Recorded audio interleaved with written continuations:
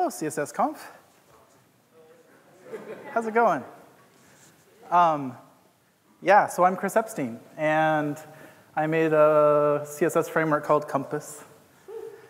And I work on a CSS preprocessor called Sass, which evidently everyone here uses.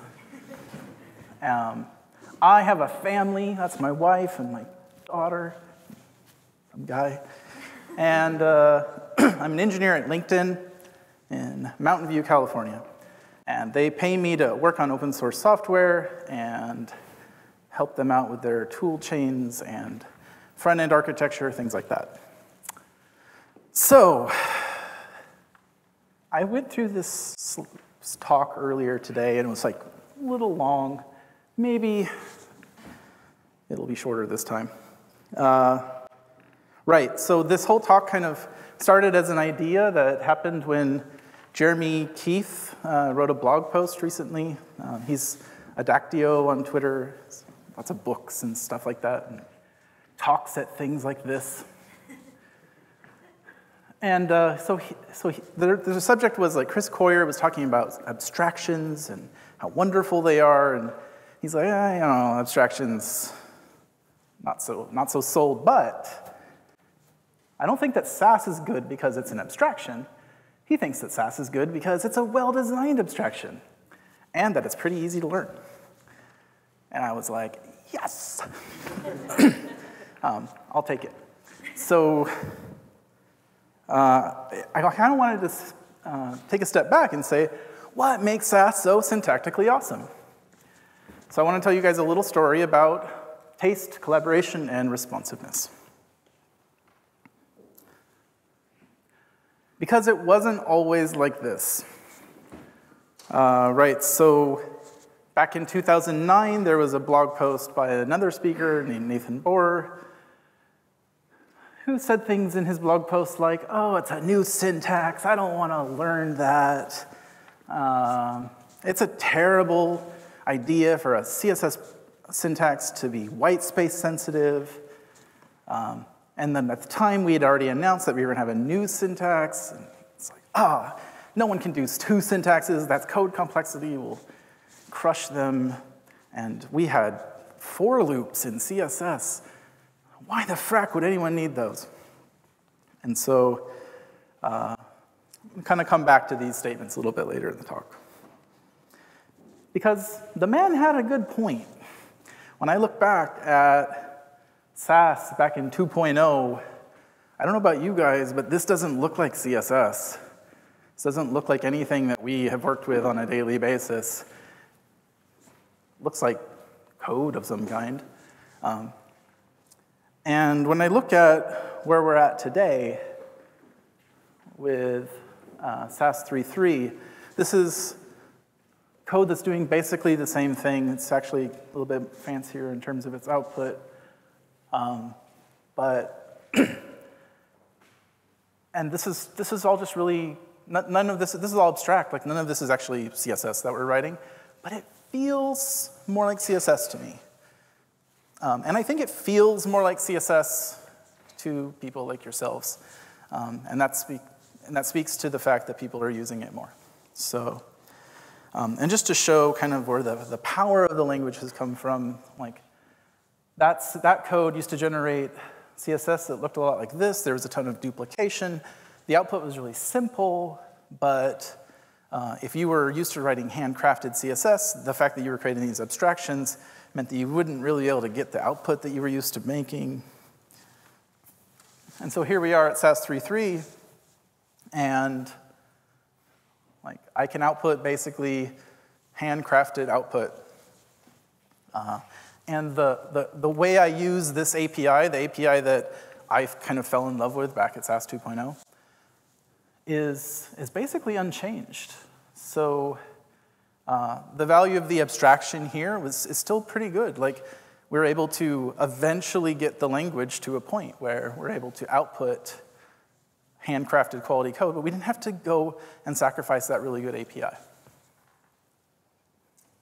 So how did we get here?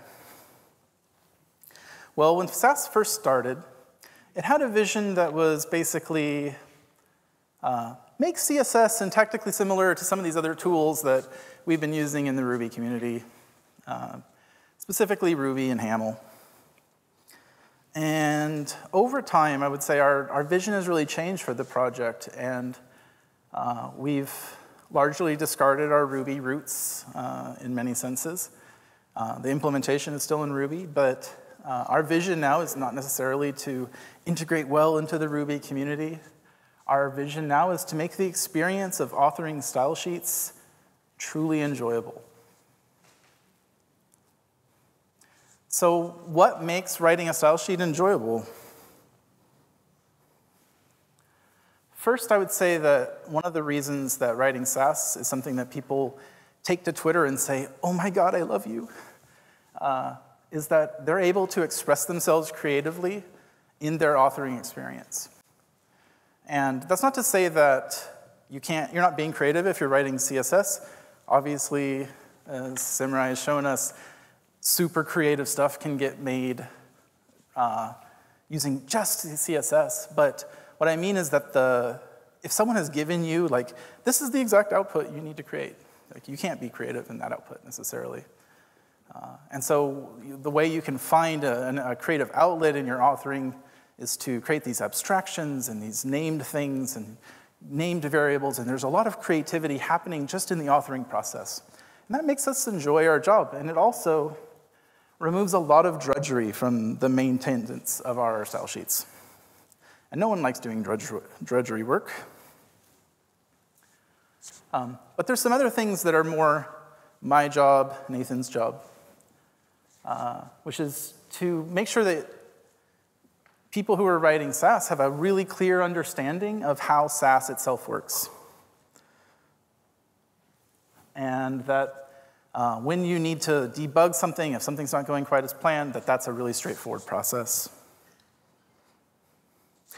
And lastly, I think there's an aspect of trust that comes with building a software project that is really important. And we spend a lot of time thinking to ourselves about, now that we've earned your trust, how can we not lose your trust as we make changes? But we have a problem, which is that no one on the Sass core team currently writes style sheets for a living. Nathan actually never has. Nathan is a back-end engineer, brilliant software developer, but has never written CSS for a job. I did for a long time, but my career, just like Nicole's, has taken her down paths necessarily she didn't expect. My career path is not going down the path of doing lots of front-end work lately, doing lots of awesome back-end stuff, really enjoying it too. So is that a problem, though? Like, I contend that with the right people and the right processes and the right attitude, which is really an attitude that Nathan has had from the day one, when I first approached him and said, I have some ideas for how we could change Sass. And he sat down and listened to me. So I want to talk a little bit about our philosophy for how we approach software development, even though our day-to-day lives are not spent doing CSS itself.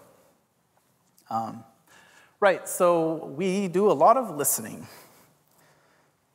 Basically, new features are added to Sass because people come to us and tell us that they need new features. We aren't out there discovering it. We're not deciding that some new feature just needs to exist because we sat in an ivory tower and that seemed like a good idea. So if you find yourself writing code and you're like, I am doing X quite often, and if Sass did Y, then X would be so much easier. We need to know that. Like, come to our issue tracker and tell us that. And you might not even know what Y is. Like, you might not understand what Sass can do to make your life as a CSS author simpler, but you just have this gut sense that the way that you're doing it seems like it's annoying. So let's have that conversation. We do a lot of listening on Twitter. So here's an interaction that the Sass issue, or Sass Twitter handle had the other day. I don't know if you can read it, but Sass wins. Right. We also do a lot of listening to people that might otherwise be called trolls. And firstly, I'd like to say is, like, be careful who you call a troll, because when you make something that's an open source project, you put it out there, especially if that thing has started to have some traction, it's not a person to the people who are taking to Twitter to criticize it. It's just a thing that you made, and it's probably not a thing that you made. It's just a thing that exists in their mind. And so they're not out trying to attack you as a person. They're just frustrated. Maybe they want to use it, but they can't figure out how. So there's a lot of negativity that gets thrown in our general direction, and we try to have a really good attitude about it and not take it too personally, because every time a troll, quote unquote, is talking, and even if they're doing it to, like, get a rise out of us, there's some element of truth there. If they wouldn't be able to get a rise out of you if there wasn't a reason why they could kind of twist the knife a little bit. So, so take the moment to listen to them, and don't get your back up. Just let it flow over you. That's our philosophy anyway. And the other thing I would say is we've turned a lot of people that used to be against Sass and actually quite vocal about not wanting to use CSS preprocessors at all, to people who have taken to becoming net promoters for technologies like that, simply by listening to them and saying, hey, you've got a good point. You probably expected us to be defensive, but no, you're right. We'll get thinking about how to fix that problem. So Nathan and I take a tremendous amount of personal pride in Sass and Compass. And we basically will just never ship anything that we're not 100% satisfied at that moment with. And we spend a lot of time talking about minutia of things. What name to give some feature, how all these different edge cases might interact with each other, the aesthetics of just how some piece of code might look, and also, like, we spend a lot of time on error messages and things like that, trying to make sure, as Nicole was saying, like, that error messages are your friends. They're meant to guide you to the solution, so we don't just say, you have an error on line 63, character 22. It's, you have this error, and by the way, you might have meant this, or we saw this, but we expected to see something else. But Sass, with all of the wonderful input we get all the time, is not a democracy. Because I feel very strongly that consensus breeds mediocrity. And when you take a vote about how something should work, it's the thing that everyone can agree on, it tends to be a little bit watered down. And so we're totally willing to take heat to make a decision that fits with a certain set of aesthetic values that we might have.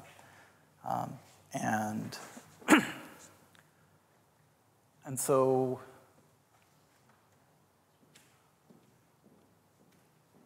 we're just constantly, sorry, I kind of lost my place here.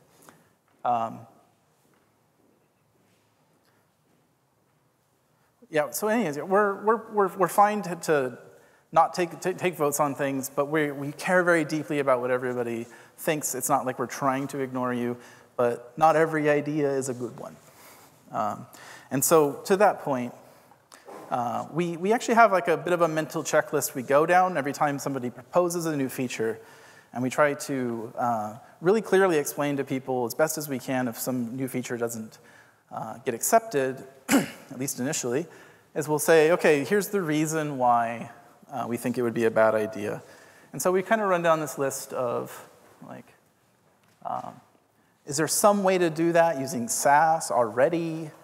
What would that be? Can you do it with pure CSS? Because pure CSS is pretty good sometimes. How would that feature interact with other Sass features? We want to make sure that every new feature that we add kind of has a multiplicative effect over time with the features that already exist. And so we want to understand that these are all building blocks that we're adding, and you guys can assemble them into something really unique and special.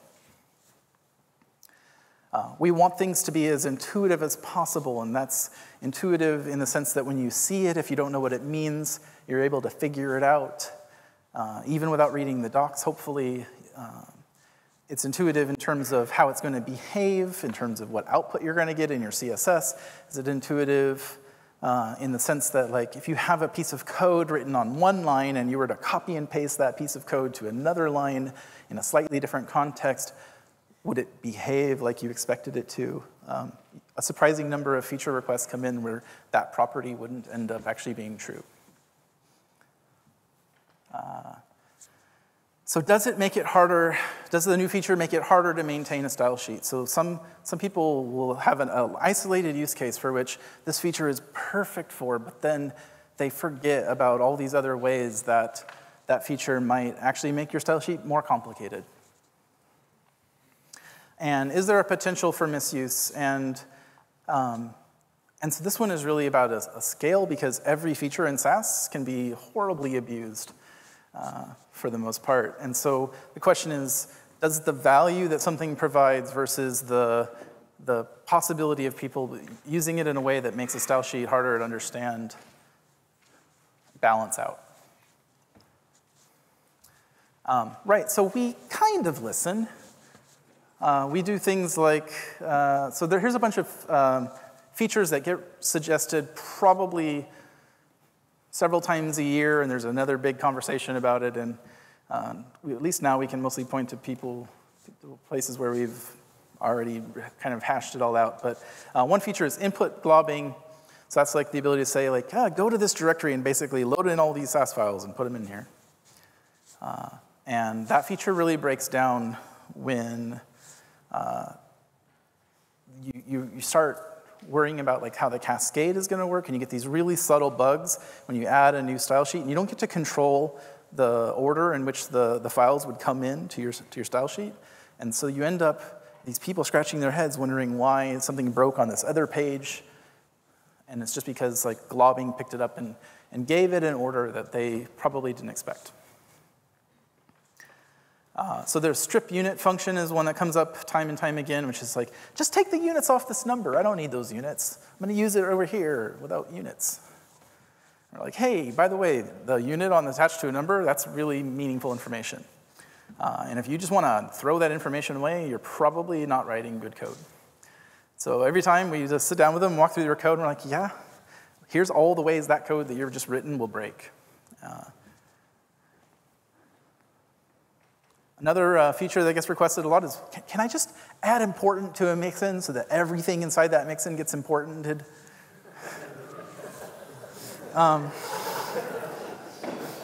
Yeah, so, like, basically, I think important is the sign of bad CSS architecture, and I refuse to be part of the problem.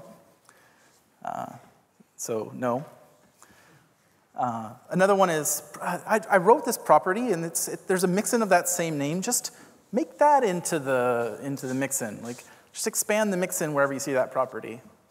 And basically, that intuition about how a style sheet should work, if you look at source code, you know what's going to happen when you compile it, kind of falls away, because you could import that property from a different place in your style sheet, and by just looking at your source code, you don't know something's happening right there.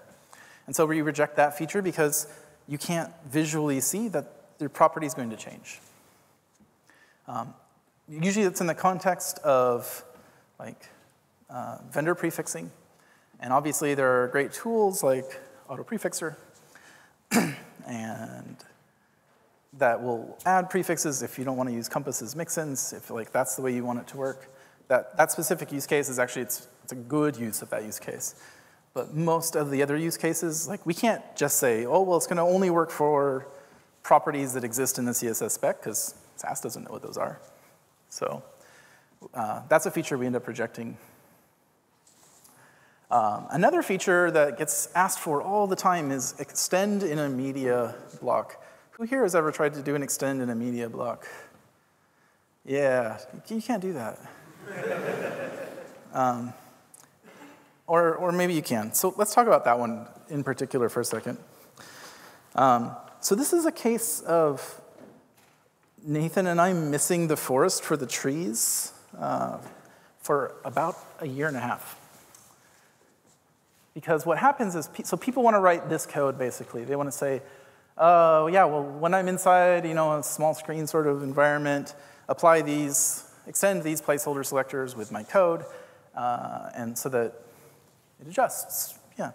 And every time they said that, what they'd say is, can you give me this output? This is what I want to see. And we're like, oh, see, that's actually seems like a bad idea to us. Because what this involved was us taking a selector that was written at a certain document order and moving it to another place in the style sheet. And the cascade is pretty important to the way things end up looking.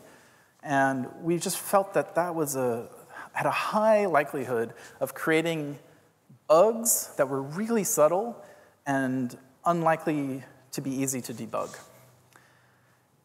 It also didn't really feel like extending something. It felt like mixing in something. And so I'd be like, well, why don't you just write a mix-in and have that mix-in sometimes include and sometimes extend? Like, I think all the power of Sass exists for you to pull this off.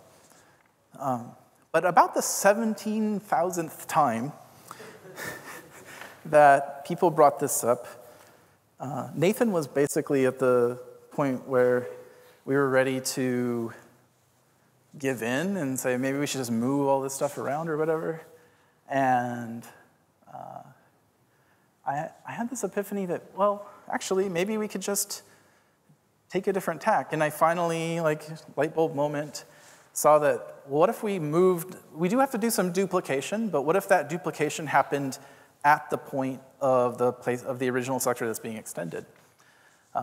Then it's easy to see where it got added. And the cascade is unaffected. So we kind of agreed recently on an issue that we're going to add this. So after going through the effort of deprecating at extend and at media blocks, and then removing it from the language and turning it into an error, we've come around full circle by listening to feedback time and time again to add that feature in. So that should be in whatever is our next release, probably 3.4. If someone had just said they wanted that output, we probably would have gotten here a lot sooner. But sometimes the forest is in the way. So another thing that happened in the Sass 3.3 release was that we were just about ready to release. In fact, we even discussed the idea of it being so ready to go that we didn't even need to do release candidates. I'm like, well, just do a release candidate, 1 or 2, and see, just in case there's small bugs. So we released some release candidates, and there's a new feature. You could use the script selector in Sass to access that in, sorry, you can use the parent selector in Sass and access that inside of your script code. And it worked really good in almost every use case, except when you started having comma selectors. So you basically have 2 parents or 4 parents instead of just 1. And so the code that people were writing that needed to take that idea into account got really messy really fast. And the feedback that we got from the community was like, I don't understand what's going on here. And we talked about a lot of ideas in the slides when I publish later. There's a link to a blog post that Nathan wrote all about kind of this discovery process and what we're planning on doing about it. And it talks about all the different ideas that we discussed, et cetera, and kind of what we plan to do, which is probably a bunch of functions to help manage this process. But we knew that it wasn't ready for prime time, and since we wouldn't want to ship anything we didn't absolutely love, and we didn't know maybe we'd have to go through harder work to deprecate something in the future, just decided to pull the feature. That delayed our release by several months, but in our opinion, that was better than releasing something half-baked. So something that I've kind of learned over the years of working on Sass is that patience is a virtue, and that our own understanding really cannot be rushed. Like, no amount of pounding your head against a desk is probably gonna make you understand what it is you're making any faster. As a person who's done startups most of his life, I think I finally understood what my startups were supposed to be about 5 years in. Sometimes 3 years in, depend. But I think our brains just need time to figure out what it is. And you could have done a bunch of experimentation and maybe iterated to some great thing, but I'm not sure that that works with a language. And so for us, the long release cycles that Sass has had throughout the years, which tend to be about every year, has been really good, I think, for the trust that we've built with the community. And it's also let us develop our own sense of what Sass is and what it should be. And so what we tend to do is a few really well thought out features in every release. It gives time for the community itself to adjust and to have a stable set of time to count on those features existing, and also to develop best practices around them. And yeah, so I think that's all the points there. Cool. And so, like I said, over the years, I think we've really learned what Sass is, what it should be, kind of our philosophy around it. But I don't want to make any excuses for the fact that 2008 me thought this was fucking amazing. And I was speaking about it and blogging about it, and I loved it. And we were shipping this, and we were happy, and we were proud of it. And that's okay. People gave us feedback, and we adjusted.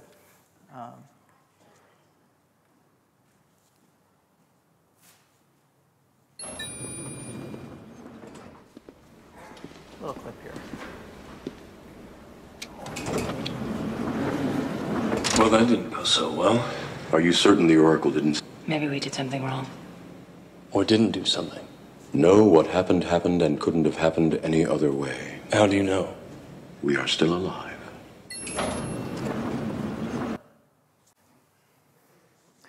All right, so yeah, I love that quote. And so I don't know about you guys, but if you've ever done something and you look back at it and you're like, such crap. Why did I do that? But it's okay. That's the path that you took to get where you got. And I think in some respects, actually, the syntax that Sass had initially, the really weird stuff that was going on there, to use another matrix reference, it freed our minds of the constraints of what CSS was. We were looking at this other stuff, this weird syntax with the colons in front and exclamation marks everywhere.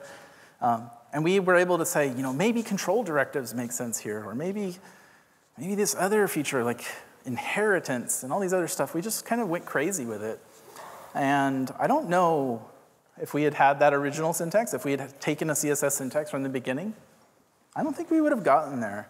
I think that's the bad syntax that most people don't use and never liked, was what gave us the ability to reimagine new capabilities that never would have come to our minds. So one of the reasons I'm giving this talk is that we need your help. Like I said, we are not writing a bunch of style sheets, and so we don't have that daily necessity being the mother of invention going on. And so I want to just walk through some basic things that if you guys would like to get involved with Sass or any other open source projects, these are some really basic strategies that are super useful to open source projects in general. But specifically for us, if you're interested in being involved, the easiest thing to do on GitHub is just to watch or subscribe to a project, and whenever a new issue comes in and you're like, that seems like something I would care about, just go in, you scroll down to the bottom of the page and click like listen or subscribe to this issue. You don't have to comment, but if you do, you'll be automatically subscribed.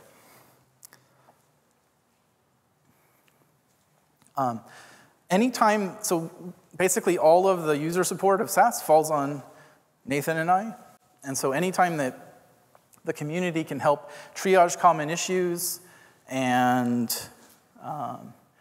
help like confirm bug reports and tell us like, yeah, this is happening definitely, and here's some more details about it. Like I actually had to do these other things to get the issue to manifest. That's super useful. If there's a regression, using like get bisect to like find the commit that regression happened in. This is especially useful in the alpha testing period of new releases. And if you could tell the user like, yeah, that's a bug or whatever, but this other thing that you could do right here, that'll work for you. These are all great things that you can do that would take a bulk of time off of Nathan and I so that we could focus on doing the meatier stuff that needs to happen. We commonly seek feedback on the issue list. Anytime we're adding a new feature or have an idea, we start a new issue on the issue tracker, and we are basically hoping that people will chime in and let us know what they think. Give us positive feedback, give us negative feedback. Tell us that we're idiots. Or let us know if we're on the right track. So those are all really super useful stuff. But if you're going to do that, there are some basic community interaction guidelines that I'd like to request. And they basically boil down to don't be a dick.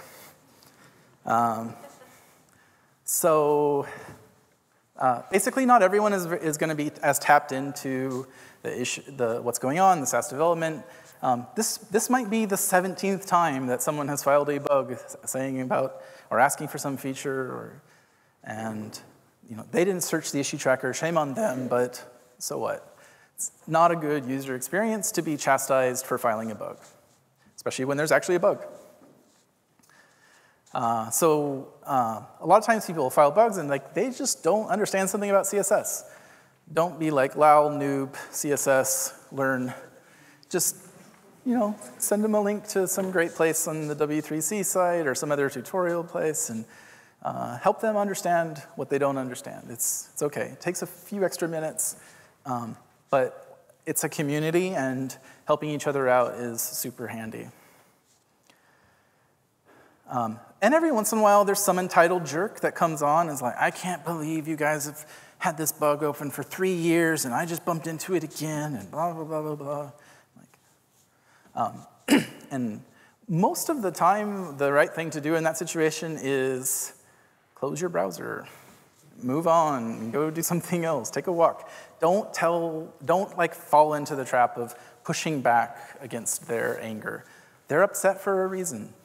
It's okay for them to be upset. They might be entitled. They might be feeling entitled to something they're not. It's okay.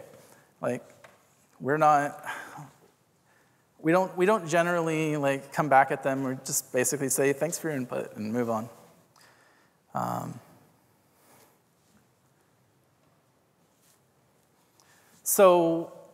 Just a few other things that you guys can do is help us test alpha releases when we get those out. And then there's just all the other great community stuff. So the Sass community is pretty vibrant. It's one of the reasons that people tend to pick Sass over other implementations, or other preprocessors, I should say.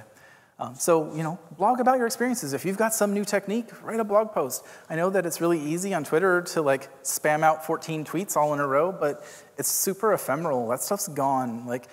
When you Google for it, you're not going to find it. You're not going to be able to read it all in one place. So I know that the age of blogging kind of feels like it's declining, but actually blogging is really useful.